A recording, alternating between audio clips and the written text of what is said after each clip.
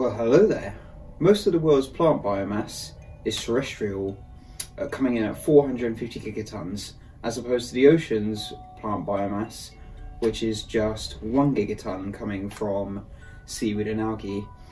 However, the ocean produces 50% of the world's oxygen, despite being 2 orders of magnitude less than their dry counterparts.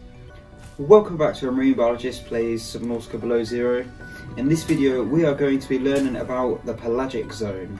This spans all the way around the ocean while we search for Alan's body parts and scannables.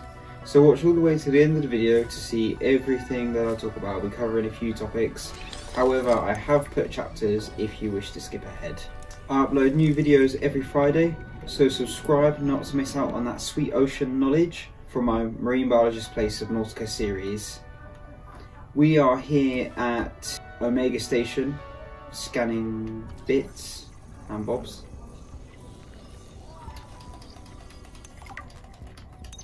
I challenged your spy pengling to a foot race earlier. Because you got tired of losing to me? Ouch. What if I've been letting you win so I could see you smile? Cute. But I don't believe it. There are easier ways to make someone smile. Easier than losing a foot race? Oh, I think you're a woman with many talents. What are you implying? The artwork that appeared in my lab the other day? Oh, that. A study in Parhelion red. I assume you had something to do with that. That depends. Do you like it? It's beautiful. Like the person who gave it to me. If I didn't know better, I'd say you were flirting with me. Do you know better? I don't know what I know anymore. Not when you're looking at me like that. Hey Sam, you want to say hi to my kids? I told them I'd show them a day in the life of a scientist. Of course. Hi Oren, hi Svea. Tell us what you're working on. Oh, this is a personal project. Looks more like biology than robotics. Yeah, I would... Investigation notes. Omega Lab was first breached by heavy impact, perhaps from a sea track modified with some sort of battering implement. A localized explosive charge was then released and detonated. We've studied the first Corral bacteria samples from the specimen. Results are promising. We were able to stimulate rapid multiplication of cells in a controlled environment, resulting in the creation of several different mutations with potentially useful applications. Think of the possibilities. Life-saving treatments, genetic research. It could be a window to understand the evolution of life on this planet. The findings could move us forward by years. We recommend a wider study, using samples collected from a greater variety of sites around the original pustules. We trust you will provide the necessary security to do so. The Leviathan site must be protected. Danny's not here, I'm afraid. That's okay. It's you I wanted to see. What's that you're working on? Just a sketch for a piece I want to make. I'm slacking off. Don't tell the boss lady. I won't. It's beautiful. What is it? I'm doing a series inspired by bacteria. Mutant beauty. Life, death, risk. You know, that kind of thing. What's this one? It looks like Harab, but... Vin, is this a mutation? It's just an art project. You know you're doing that thing with your neck, like when you're trying to bluff an alien intruder.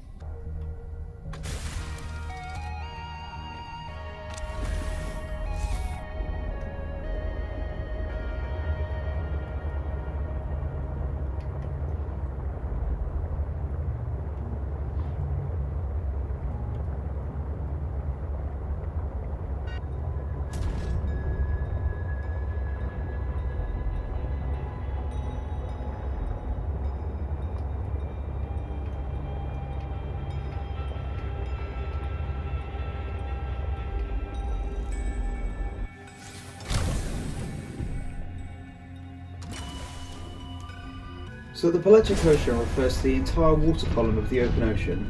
It's the largest inhabitable zone on Earth, consisting of 99% of the inhabitable area. It's 1.37 billion cubic kilometers and spans around the entire planet. The pelagic zone is divided up into 5 depths: the epipelagic, mesopelagic, parthipelagic, abyssopelagic and hadopelagic. We'll start with the epipelagic. As light easily penetrates this zone, it's often teeming with life. Many of you might think of the iconic marines like sharks, dolphins, rays and whales, but often the backbones are phytoplankton that photosynthesize, and zooplankton like copepods are primary consumers. These two groups will make up the largest abundances of an epipelagic ecosystem by far. Plankton are defined as an organism that cannot swim against the current in a horizontal manner. An organism that can swim against the current is called the nekton. Interestingly, phytoplankton and zooplankton have buoyancy mechanisms that allow them to rise and lower in the water column during the day and during the night, such that during the day they catch more sunlight and during the night they avoid predators. Also, much of the pelagic ocean is oligotrophic. In other words, there's very little dissolved nutrients in the water, the building blocks of life, so to speak. In some areas of the pelagic ocean, like New Caledonia, there are high concentrations of diazotrophic organisms. These creatures have the ability to pull diatomic nitrogen from the atmosphere and convert it to ammonia, which feeds them into the nitrogen cycle and eventually becoming nitrate, which is used to build amino acids, which in turn is used to build protein, which are the building blocks of life. Various creatures get eaten, and so the protein eventually makes its way up the food web to something like a swole dolphin, for example. Remember, if you're enjoying this video, leave a like, subscribe, comment fish. It helps me know what you guys are enjoying and so to make more content. Okay, once we've escaped this cave, we'll head towards object PK8. Okay, so as we approach PK8, we learn about primary producers of the pelagic, and now we shall learn about the consumers. So at the beginning of the video, I said there was about 1 gigaton of marine plant life. Now usually the primary producers have the largest biomass of a food web, and it forms kind of like a pyramid, a trophic pyramid. However, the 1 gigaton of marine plants supports a whopping 5 gigatons of marine animals. This is because of a higher turnover of plant biomass and a lower turnover of animal biomass, meaning that the abundance of the plant stays relatively stable while the animals, 1, reproduce less, and 2, they feed on each other, so they're not all just eating the plants. So the first predator of the food web, also known as a primary consumer, in this instance is zooplankton. This is a group that covers a few different organisms that eat algae or other zooplanktons. Zooplankton are quite often very small, or otherwise known as microzooplankton. They're not visible to the naked eye, or barely visible to the naked eye. Organisms such as copepods, amphipods, ostracods, arthropods, and rotifers, mysids, and krill all constitute. Many species of small fish like herring, anchovies, sardines, and capelin, for example, will feed on microzooplankton by swimming with their mouths open and filtering out prey with their gill rakers. These small fish are keystone species for both keeping phytoplankton and zooplankton abundance in check, and also providing prey for the iconic large predators that we know, like marlin, yellowfin tuna, and barracuda. The pelagic's also home to other species like dolphins that can echolocate, whales that can eat over 1 million calories in 1 mouthful, and the sargassum fish, which lives in floating clumps of seaweed in pelagic subtropical waters. After that, we will head towards artifact X3J, and that will be the last one on our trip.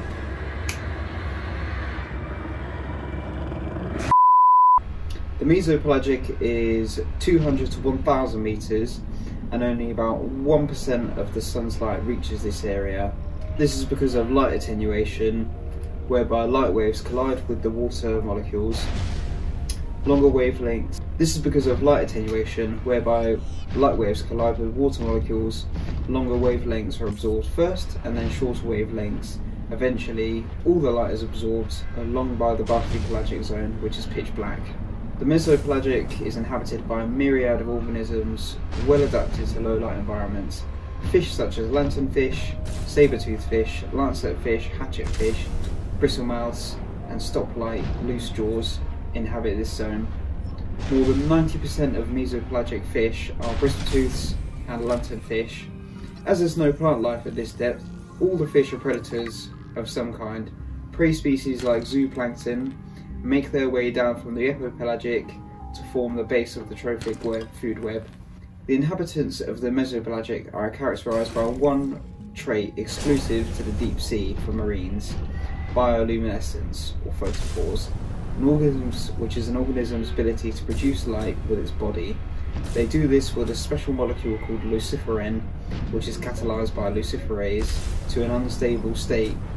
Basically, electrons orbit an atom's nucleus in shells, and these shells are stacked on top of one another. When an electron jumps off a shell, it becomes unstable, then it will jump back down and release some light as it does this, and that's how these organisms produce light. Photophores can be used defensively by prey species to confuse predators with flashing lights.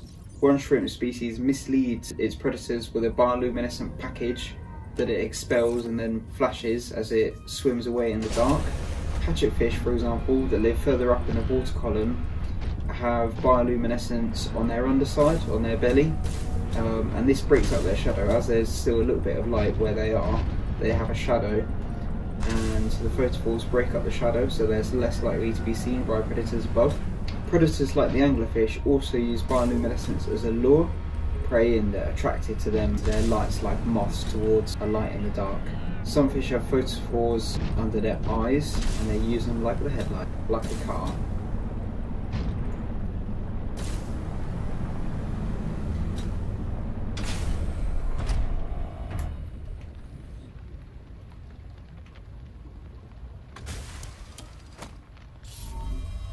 How do humans cope with the loss of memories?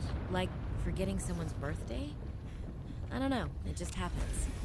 When you die, some quantity of knowledge is lost forever to the next generation.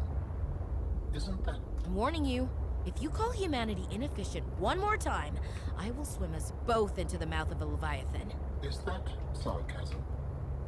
I am still having trouble differentiating. How inefficient? Efficiency aside. Alright, just before I wrap up the video, I want to give a quick second guide around my base, as I've visited nearly all the Alterra sites now and put in quite a few upgrades. I think like most of the blueprints come from the Alterra sites, so there isn't really much else to discover. I've got more plants down here. It's good to cultivate these because you never know when you'll need them.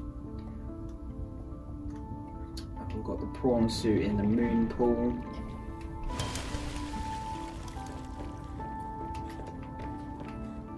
So the glass dome and some windows looking very nice. Storage as usual.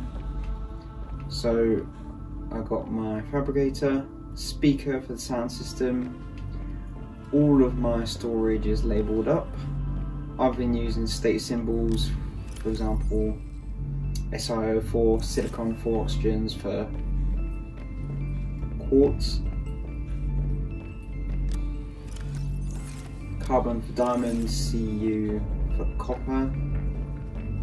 We have the recyclotron here. I haven't recycled anything yet, but that'll be good. I've got a nuclear reactor with 4 active rods in it, power cell charger, battery chargers, bioreactor. I've got some plant pots here, each with a different one in, well, except for that one's the same. 3 aquariums for fish, can eat these, can put them in the bioreactor. Look, 500 out of 500, and there's only 2 fish in there, so go on.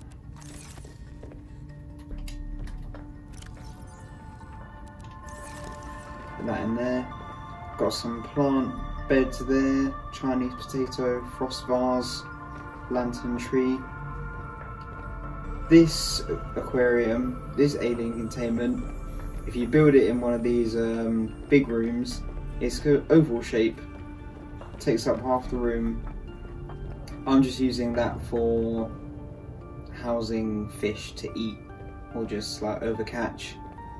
Got a fevered pepper tree, more Chinese potato plant. I'll put some more plant beds around there.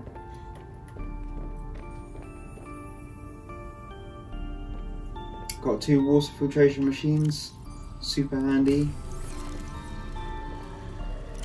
They give you water and salt. So this alien containment, this is actually for eggs only. Okay, I did put a fish in there, a new fish. I've got some eggs cooking at the moment. They do take about 3 in-game days to hatch. I've made it 3 high, you can stack these on one another.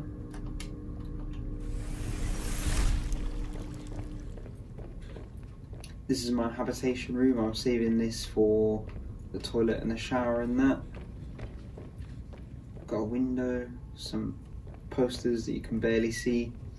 These aquariums are just for looks. Bed for sleeping. Trash bin. There's no need to use that really.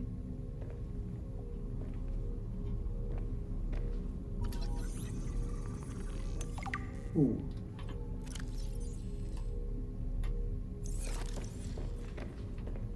Got our music. Turn that down. The executive toy for fun.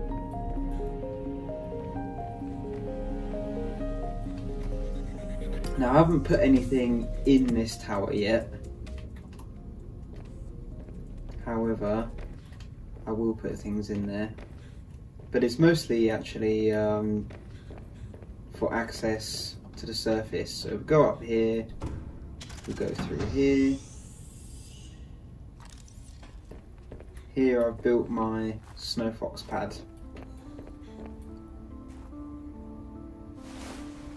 We'll wrap it up there. Thank you so much for watching. Remember to like and subscribe if you enjoyed the video. Remember to comment fish if you found it interesting. I'll be releasing my next video next Friday, so keep your eyes peeled for that. See you in the next video. Have a good one.